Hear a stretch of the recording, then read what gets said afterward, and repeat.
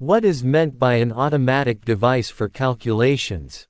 According to Article 2 of the Federal Law, on the use of cash registers in making payments in the Russian Federation, an automatic settlement device is a device for making settlements with a buyer-client in automatic mode without the participation of an authorized person of an organization or an individual entrepreneur.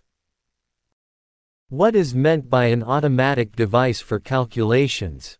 According to Article 2 of the Federal Law, on the use of cash registers in making payments in the Russian Federation, an automatic settlement device is a device for making settlements with a buyer-client in automatic mode without the participation of an authorized person of an organization or an individual entrepreneur.